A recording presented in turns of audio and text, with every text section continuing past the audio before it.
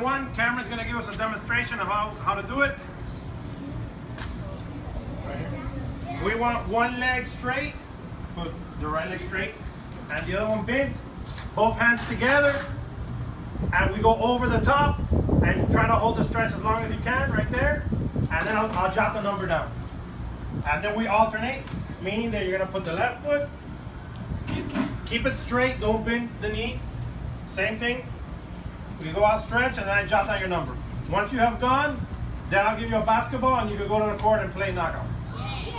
So let's try to be quiet and get this done. We're gonna go in alphabetical order. Charles first. Go ahead, one leg.